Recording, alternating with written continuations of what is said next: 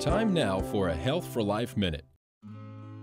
People with diabetes often have trouble with their feet, especially if they have a common complication of diabetes called peripheral neuropathy, which is the loss of feeling in the feet and toes.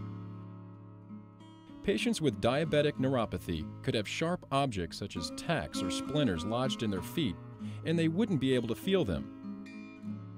Dry or cracked skin and calluses can also cause trouble.